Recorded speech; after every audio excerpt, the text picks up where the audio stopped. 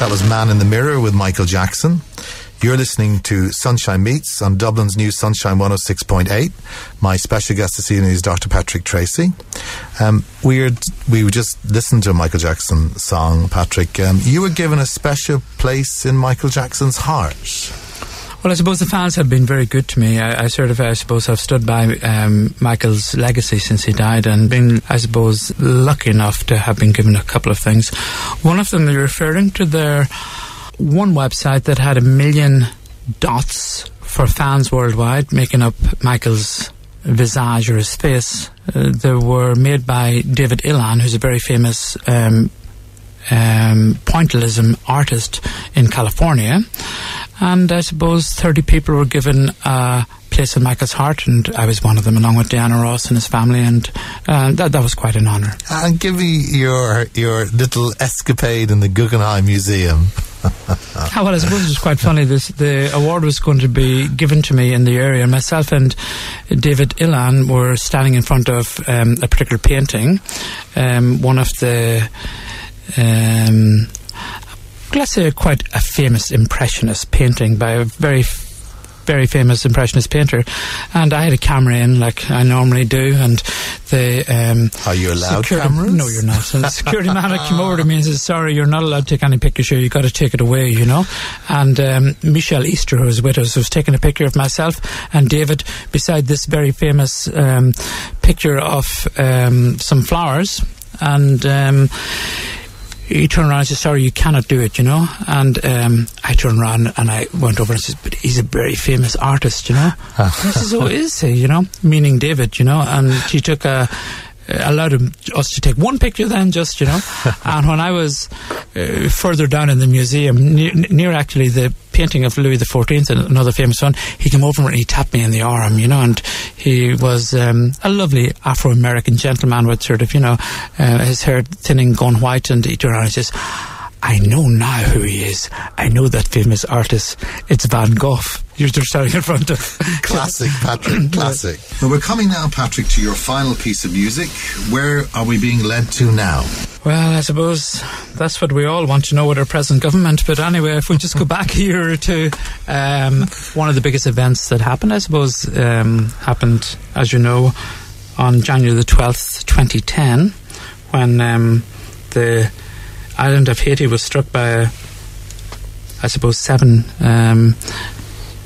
or a 4.7 magnitude earthquake, and it was the first earthquake of that magnitude in Haiti in over 200 years. And certainly, you know, my heart went out, you know, to the people when I seen it originally. It was just horrendous from the point of view that I felt that I had to be there with the people, and I left in the period just after, I suppose, the earthquake had happened, and the stories that the people, you know, told us of having to saw people out of buildings with hacksaws and put them, I suppose, in shopping trolleys and wheelbarrows, and, you know, sort of bring them to different areas. And, you know, the simple mistakes that they made, you know, sort of, you know, cutting arms and legs off without leaving skin flaps.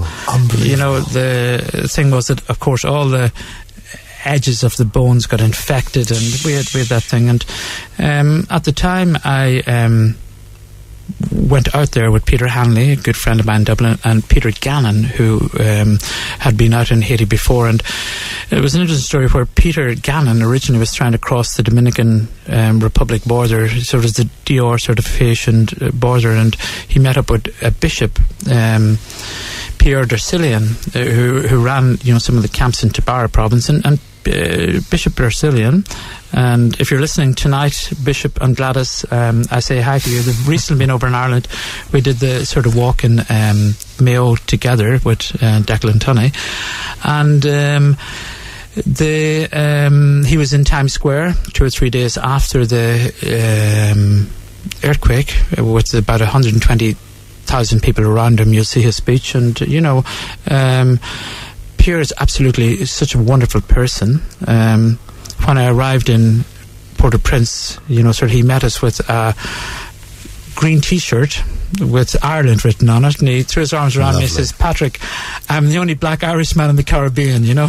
So amid all the horrendous sort of destruction around us, he still had such a wonderful, you know, sort of thing to say. And we went through the camps and, you know, met the people, and we helped, you know, sort of in our own little way. And the people from Haven were wonderful, and they provided sanitation and toilets for the people, and we built something like 24 toilets when I was there. Particularly Peter Hanley and Peter Gann have been down since, and we keep very close I suppose connections with Haiti. Great. Before I came in tonight, believe it or not, the bishop contacted me from Haiti and said they were going to name a street after me on the island, which is wonderful. Lovely. You know? Yes. And I suppose the total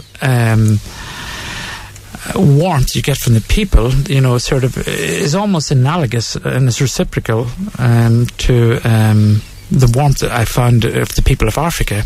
And your original exposure to anything, you know, can be, I suppose in some ways, what you tend to make up your mind. And because I lived in Dade County in Miami and lived in Aventura and Collins Avenue, my only exposure to Haiti before this would have been Haitian taxi drivers who weren't the most, I suppose, lovable people in the world, quite grumpy. And when I went down to Haiti and discovered, oh my God, there's such a wonderful subculture there, even though, you know, sir, everybody speaks French, there's quite a spattering of English, and the children are just so wonderful. And, you know, they're happier in many ways among the poverty than sort of, you know, our children are in Ireland or in the UK or in the United States. So, I mean, certainly the song that I'd like to remember all those wonderful, I suppose, people in Haiti is again, I suppose, a Michael Jackson song, and it's "We Are the World" for Haiti. His music will live on, and I think he'll be the Mozart or Beethoven of the new era, and certainly because of his particular empathy with other people, he'll be remembered for his goodness. Good. So let us go to "We Are the World" 25 for Haiti. There is a time when we should heed a certain cause, 'cause the world, it seems, is right in this line. 'Cause there's a chance for taking in needing our own lives. We are the children shining, we are the ones to make it brighter. So let's start here, that's what we're being. There's a chance for taking. Dr. Patrick Treacy, thank you. Stand by for Elvis Extra with Bill McLaughlin just after the news. Tom Cole Jr. has Sunshine Swing. Enjoy the rest of your weekend. I'm Graham Day.